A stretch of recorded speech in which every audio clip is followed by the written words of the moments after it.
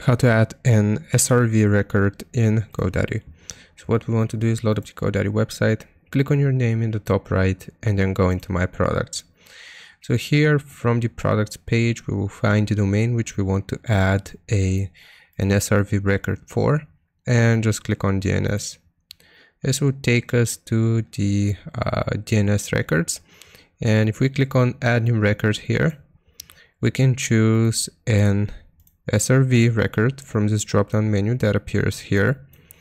And it's going to look like this. Now this one is a little bit more complicated, but what we have to input is the type. We have already set this to SRV. Now for the service here, you can see that all of these begin with an underscore. So you, depending on which one you want to use, you will type underscore and along with the type of service that you want to do. For the protocol here, you have the chance of choosing between TCP or UDP, again beginning with an underscore. So I'll just do this as an example.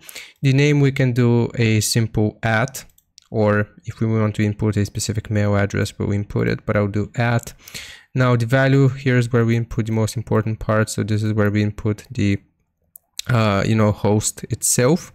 The priority here, we can do it says 0 or greater, so I can do 10. For the weight, I'm just going to do 20, and the port here we can do 80 or 21, so we'll do 21. And this is the time to live, how much time before the cache refreshes and the settings take place. So if we click on save here, this is going to add an SRV record in GoDaddy. I hope this helps. Leave a like and sub, and I'll see you next time.